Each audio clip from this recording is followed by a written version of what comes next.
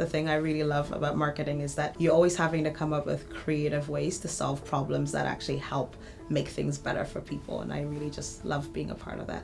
Han is incredible in the way she shows up for her team. That is one of the lessons she's taught me as well, how to show up and being present by recognizing each person's unique skills and understanding what drives and motivates them. Sometimes the data will tell you certain things that indicate multiple directions, and you will need to use your intuition to understand what is it really saying, and also allowing yourselves to reach the answer through a mix of data and intuition and experimenting.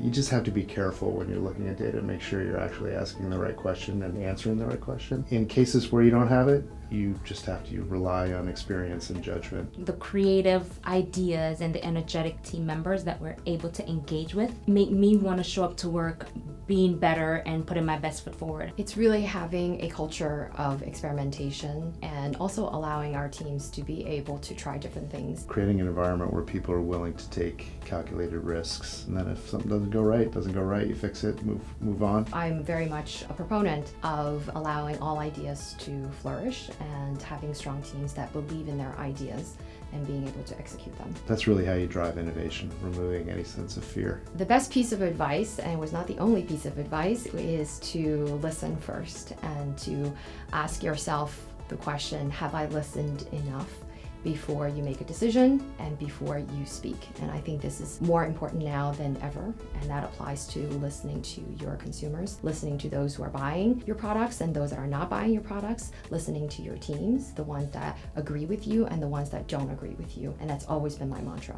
Swing away. Don't be afraid. Marketing is all about mojo and confidence. I find that marketing organizations are at their most effective when they're confident and they feel like they're winning. So be confident. Don't sell past the close. I think it's a really great piece of advice because what it teaches you is to have really good, succinct communication that allows you to be a really great communicator, which is so important when you're a marketer because your job is influencing and persuading people.